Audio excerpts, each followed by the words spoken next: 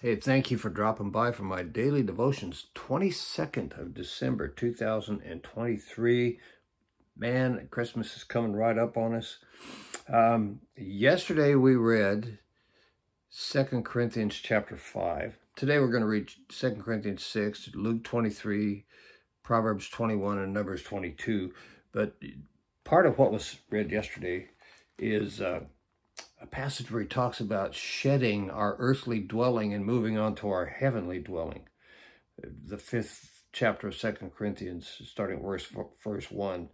Now we know that if the earthly tent we live in is destroyed, we have a building from God, an eternal house in heaven, not built by human hands.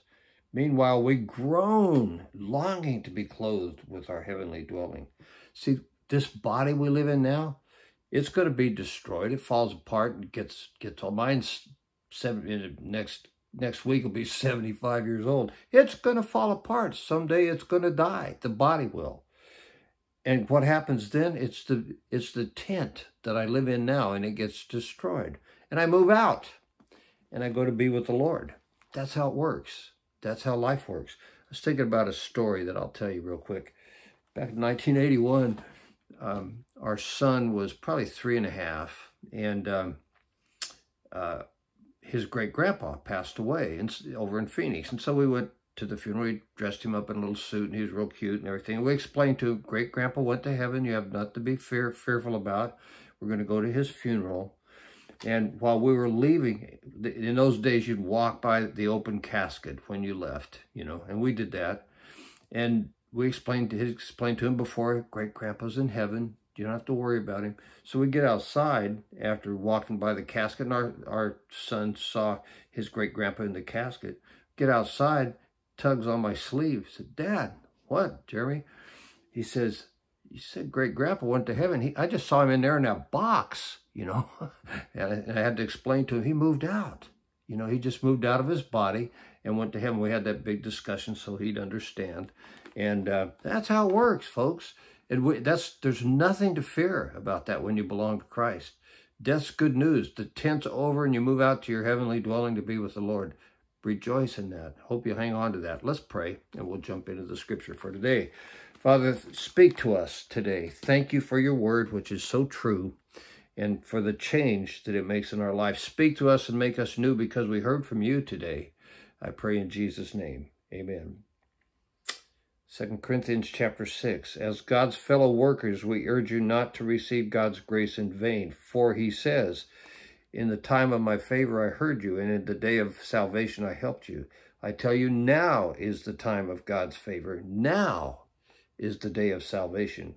We put no stumbling block in anyone's path so that our ministry will not be discredited. Rather, as servants of God, we commend ourselves in every way, in great endurance, in troubles, hardships, and distresses, in beatings, imprisonments, and riots, in hard work, sleepless nights, and hunger, in purity, understanding, patience, and kindness, in the Holy Spirit, and in sincere love, in truthful speech, and in the power of God, with weapons of righteousness in the right hand and in the left, through glory and dishonor, bad report and good report, genuine yet regarded as impostors, known yet regarded as unknown, dying yet we live on, beaten and yet not killed, sorrowful yet always rejoicing, poor yet making many rich, having nothing and yet possessing everything. We have spoken freely to you, Corinthians, and opened wide our hearts to you. We are not withholding our affection from you, but you are withholding yours from us. As a fair exchange, I speak as to my children, open wide your hearts also. Do not be yoked together with unbelievers, for what do righteousness and wickedness have in common, or what fellowship can light have with darkness? What harmony is there between Christ and Belial? What does a believer have in common with an unbeliever? What agreement is there between the temple of God and idols? For we are the temple of the living God, as God has said. You're God's temple, Christian. You're the temple of God. He lives in you. You don't go into the sanctuary to worship. You are the sanctuary. You go into an auditorium to worship, or your bedroom, or wherever you are, you worship, okay? As God has said, I will live with them and walk among them. I will be their God, and they will be my people. Therefore, Come out from them and be separate, says the Lord. Touch no unclean thing, and I will receive you. I will be a father to you, and you will be my sons and daughters, says the Lord Almighty. And then Luke chapter 23.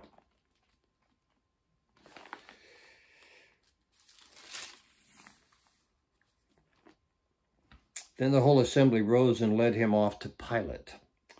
And they began to accuse him, saying, We have found this man subverting our nation. He opposes payment of taxes to Caesar and claims to be Christ, a king. So Pilate asked him, Are you the king of the Jews? Yes, it is as you say, Jesus replied.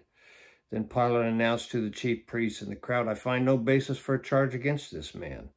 But they insisted, he stirs up the people all over Judea by his teaching. He started in Galilee and has come all the way here. On hearing this, Pilate asked if the man was a Galilean. When he heard that Jesus was under Herod's jurisdiction, he sent him to Herod, who was also in Jerusalem at that time. When Herod saw Jesus, he was greatly pleased, because for a long time he had been wanting to see him. From what he had heard about him, he hoped to see him perform some miracle. He plied him with many questions, but Jesus gave him no answer.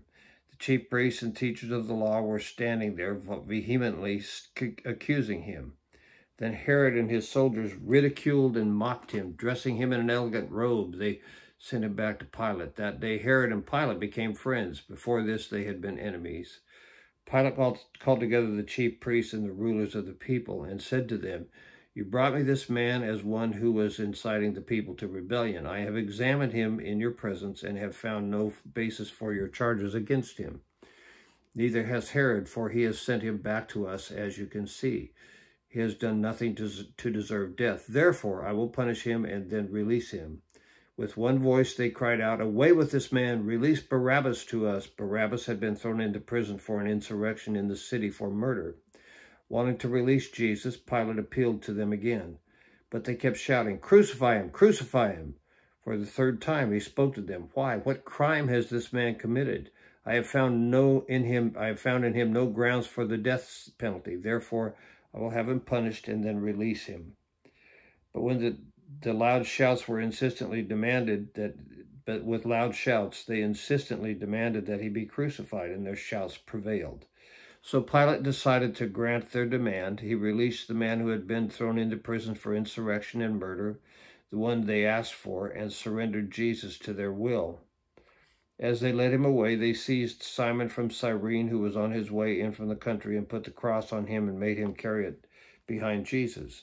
A large number of people followed him, including women who had mourned and wailed for him. Jesus turned and said to them, Daughters of Jerusalem, do not weep for me. Weep for yourselves and for your children. For the time will come when you will say, Blessed are the barren women and the wombs that never bore and the breasts that never nursed. Then they will say to the mountains, Fall on us, and to the hills, cover us. For if men do these things when the tree is green, what will happen when it's dry? 2 other men, both criminals, were also led out with him to be executed. They came to the place called the Skull. There they crucified him along with the criminals, one on his right, the other on his left.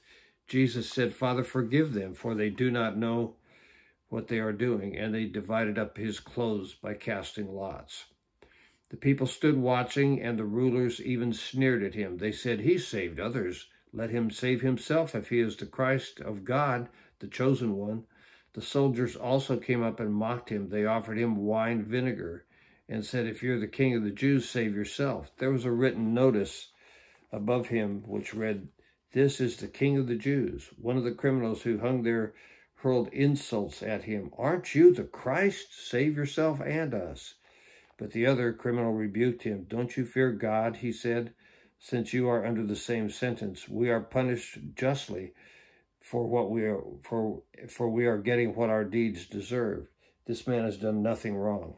And he said, Jesus, remember me when you come in your kingdom. Jesus answered him, I tell you the truth, today you will be with me in paradise. It was now about the 6th hour, and darkness came over the whole land until the 9th hour, for the sun stopped shining, and the curtain of the temple was torn in two. Jesus called out with a loud voice, Father, into your hands I commit my spirit. When he said this, he breathed his last. The centurion, seeing that what had happened, praised God and said, "Surely this was a righteous man." When all the people who had gathered to witness this sight saw what took place, they beat their breasts and went away. But all those who knew him, including the women who had followed him from Galilee, stood at a distance watching these things. Now there was a man named Joseph, a member of the council, a good and righteous man, upright man, who had not consented to their decision and action. He came from the Judean town of Arimathea, and he was waiting for the kingdom of God. Going to Pilate, he asked for Jesus' body. Then he took it down, wrapped it in a linen cloth, and placed it in a tomb cut in the rock, one in which no one had been laid. It was preparation day, and the Sabbath was about to begin. The women who had come with Jesus from Galilee followed Joseph and saw the tomb and how his body was laid in it. Then they went home and prepared spices and perfumes, but they rested on the Sabbath in obedience to the commandment. And then Proverbs chapter 21.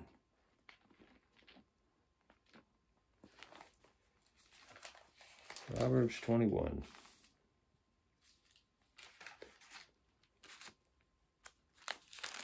Wisdom from Proverbs. We need wisdom, don't we? That's why we read the book of Proverbs. The king's heart is in the hand of the Lord. He directs it like a watercourse wherever he pleases. That's where we need to put our heart, in the hand of the Lord, so he can direct it. Our heart's our inner life, our thoughts and feelings. Put it all in the hands of Jesus. All a man's ways seem right to him, but the Lord weighs the heart. To do what is right and just is more acceptable to the Lord than sacrifice. Haughty eyes and a proud heart, the lamp of the wicked, are sin. The plans of the diligent lead to profit as surely as haste leads to poverty. A fortune made by a lying tongue is a fleeting vapor and a deadly snare. The violence of the wicked will drag them away, for they refuse to do what is right. The way of the guilty is devious, but the conduct of the innocent is upright. Better to live in a corner of a roof than share a house with a quarrelsome wife. The wicked man craves evil. His neighbor gets no mercy from him. When a mocker is punished, the simple gain wisdom. When a wise man is instructed, he gets knowledge. The righteous one takes note of the house of the wicked and brings the wicked to ruin. A man shuts his ears to the cry of the poor. He too will cry out and not be answered. A gift given in secret soothes anger, and a bribe concealed in the cloak pacifies great wrath. When justice is done, it brings joy to the righteous, but terror to evildoers. A man who strays from the path of understanding comes to rest in the company of the dead. He who loves pleasure will become poor. Whoever loves wine and oil will never be rich. The wicked become a ransom for the righteous, and the unfaithful for the upright. Better to live in a desert than with a quarrelsome and ill-tempered wife. In the house of the wise are stones of choice food and oil, stores of choice food and oil. But a foolish man devours all he has, just uses it all up. He who pursues righteousness and love finds life, prosperity, and honor. A wise man attacks the city of the mighty and pulls down the stronghold in which they trust. He who guards his mouth and his tongue keeps himself from calamity. A proud and arrogant man, mocker is his name. He behaves with overweening pride. The sluggard's craving will be the death of him, because his hands refuse to work. All day long he craves for more, but the righteous give without sparing. The sacrifice of the wicked is detestable, how much more so when brought with evil intent. A false witness will perish, and whoever listens to him will be destroyed forever. A wicked man puts up a bold front, but an upright man gives thought to his ways. There is no wisdom, no insight, no plan that can succeed against the Lord. Hang on to that one. The horse is made ready for the day of battle, but victory rests with the Lord. Numbers chapter 22. Numbers.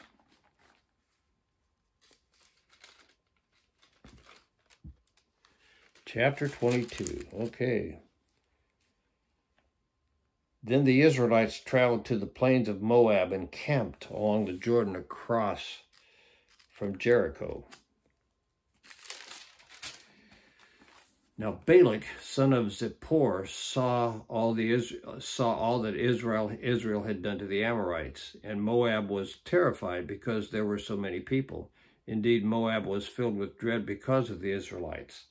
The Moabites said to the elders of Midian, "This horde is going to lick up everything around us as an ox licks up the grass of the field." So Balak, son of Zippor, who was king of Moab at the time, sent messengers to summon Balaam, son of Beor, who was at Pethor near the river in his native land. Balak said, "A people has come out of Egypt. They cover the face of the land and have settled next to me. Now come and put a curse on these people because they are too powerful for me. Perhaps then I will be able to defeat them and drive them out of the country. For I know that those who you bless are blessed, and those who you curse are cursed." The elders of Moab and Midian left, taking with them the fee for divination. When they came to Balaam, they told him what Balak had said. "Spend the night here," Balaam said to them, "and I will bring you back the answer the Lord gives me." So the Moabite princes stayed with him. God came to Balaam and asked, "Who are these men with you?" Balaam said to God, "Balak, son of Zippor, king of Moab, sent me this message. A people that has come out of Egypt covers the face of our land. Now come and put a curse on them for me. Perhaps then I will be able to fight them and drive them away." But God said to Balaam, "Do not go with them. You must not put a curse on those people because they're blessed." The next morning, Balaam got up and said to Balak's princes, "Go back to your own country, for the Lord has refused to let me go with you." So the Moabite princes returned to Balak and said, "Balaam refused to come with us." Then Balak sent other princes, more numerous and more distinguished than the first. They came to Balaam and they said, "This is what Balak, son of Zippor, says. Do not let anything keep you from coming to me, because I will reward you handsomely and do whatever you ask. Come and put a curse on these people." But Balaam answered them, "Even if Balak gave me this palace filled with silver and gold, I could not do anything great or small to go beyond the command of the Lord my God. Now stay here tonight as others did, and I will find out what else the Lord will tell me." That night God came to Balaam and said, "Since these men have come to summon you, go with them and do only what I tell you." So Balaam got up in the morning, saddled his donkey, and went with the princes of Moab. But God was very angry when he went, and the angel of the Lord stood in the road to oppose him. Balaam was riding on his donkey, and his 2 servants were with him. When the donkey saw the angel of the Lord standing in the road with a drawn sword in his hand, he turned off the road into a field. Balaam beat her to get her back on the road. Then the angel of the Lord stood in a narrow path between 2 vineyards with walls on both sides. When the donkey saw the angel of the Lord, she pressed close to the wall, crushing Balaam's foot against it, so he beat her again. Then the angel of the Lord moved ahead and stood in a narrow place where there was no room to turn, either to the right or to the left. When the donkey saw the angel of the Lord, she lay down under Balaam, and he was angry and beat her with his staff. Then the Lord opened the donkey's mouth, and she said to Balaam, "What have I done to you to make you beat me these 3 times?" Balaam answered the donkey, "You have made a fool of me. If I had a sword in my hand, I would kill you right now." The donkey said to Balaam, "Am I not your own donkey, which you have always ridden to this day? Have I been in the habit of doing this to you?" "No," he said. And the Lord opened Balaam's eyes, and he saw the angel of the Lord standing in the road with the sword drawn. So he bowed low and fell face down. The angel of the Lord asked him, "Why have you beaten your donkey these 3 times? I have come here to oppose you because your path is a reckless one before me. The donkey saw me and turned away from me 3 times. If he had not turned away, I would certainly have killed you by now. But I would have spared her," the donkey. Balaam said to the angel of the Lord, "I've sinned. I did not realize you were standing in the road to oppose me. Now, if you are displeased, I will go back." The angel of the Lord said to Balaam, "Go with the men, but speak only what I tell you." So Balaam went with the princes of Balak. When Balak heard that Balaam was coming, he went out to meet him at the Moabite town on the Arnon border at the edge of his territory. Balak said to Balaam, Did I not send you an urgent summons? Why didn't you come to me? And am I really not able to reward you? Well, I've come to you now, Balaam rewarded, but can I say just anything? I must speak only what God puts in my mouth. Then Balak went with Balak to Kiriath Huzoth. Balak sacrificed cattle and sheep and gave some to Balaam and the princes who were with him. The next morning, Balak took Balaam up to Bamoth Baal, and from there he saw part of the people. The Lord has spoken. Let's pray. Father, thanks for addressing our lives today. Thanks for speaking to us. Impact your word on our hearts. Write it there and change us because we heard from you. That's our prayer, Father, in Jesus' name. Amen. Bless you. Hope you have a great day.